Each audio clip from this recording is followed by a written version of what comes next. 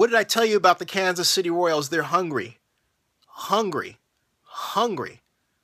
Down to the New York Mets in Game 1 of the World Series by as much as 3-1.